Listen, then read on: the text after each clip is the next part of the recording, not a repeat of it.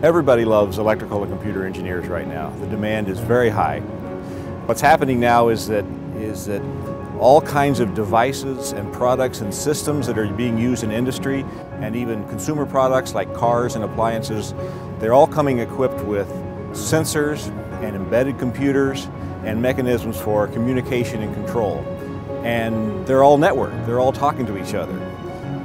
And so somebody has to make all that work. Well, electrical and computer engineering encompasses a large field at this point, all the way from computer engineering, which is how to design and build and use computers, all the way to more fundamental electrical engineering, which is physics-based, things as power and energy and electromagnetics. I always was remember tearing apart our old answering machine or something like that, and I thought that circuit board was the coolest thing. Computers, like your desktop and your laptops, it just seemed like this big, huge black box. And I wanted to open that black box and see what's in it. I chose electrical because someone told me that electrical engineers use the most math out of all the types, and so that's why I picked it. And I think I found that to be true. You use a lot of math. I like the fact that it's not as visual as a mechanical field. So for me, it's so much more interesting and fun. When you're an engineer at Michigan Tech, you have two options as part of your graduation path. You can choose senior design or enterprise. And in both cases, students get to work on real-world projects that are of interest to industry right now, and often with industry support and industry collaboration as well. So that's very exciting. Enterprise, it's a team of students here that get either a sponsored project by a company that's outside of Michigan Tech, or it's sponsored within Michigan Tech, or it's actually self-funded through the enterprise or through the organization itself.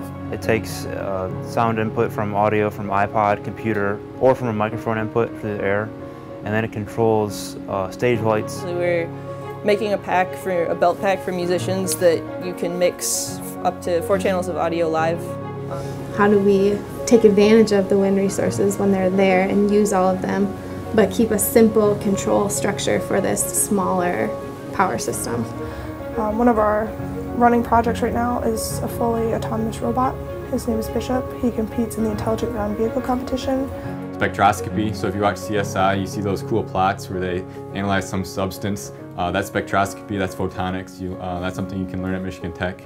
I talked to a freshman who all he did was ask a professor, hey, how do I get to be able to use that? And he's working on it. Well, I go to my professor's office probably once a week. If I have questions about homework, questions about exams, quizzes, you just really get the feedback that you need, and they really care about their students.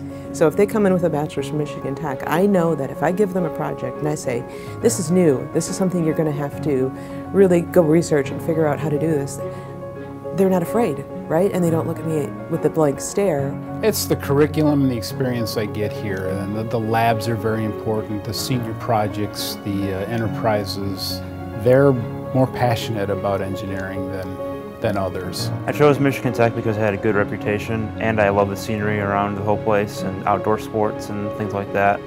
You get a great education while you're here because you're actually doing things, building things, solving problems. Many of our industry partners will come to me and ask how they can get sort of access to the talent pipeline, of the students coming out of the ECE department right now, because of the skills they have, because of the demand in the industry, and the things that we're emphasizing here in our programs.